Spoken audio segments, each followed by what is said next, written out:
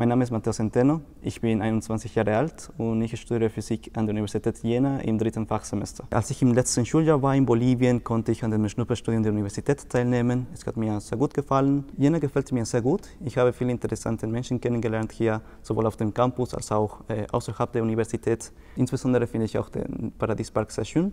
Als ich davon informiert wurde, dass ich den Preis bekommen werde, habe ich mich super gefreut. Ich habe sofort meine Schwester angerufen, meine Familie, sie haben sich auch sehr gefreut. Es ist eine Erkennung dafür, dass ich gute Studienleistungen gebracht habe. Es bedeutet auch für mich eine Förderung, damit ich mich weiter interkulturell und gesellschaftlich engagiere. Bei unserer internationalen Gruppe organisieren wir normalerweise viele Filmabende, Kochabende, auch manchmal auch Spielabende, damit sich die unterschiedlichen Studenten und Studentinnen hier in Jena gut integrieren können. Einen konkreten Plan für das gesamte Geld habe ich noch nicht vor, aber ich würde gerne einen Teil davon an Organisationen weitergeben, die verfolgte Christen weltweit unterstützen, also in Ländern, wo es leider keine Meinungs- oder Glaubensfreiheit gibt.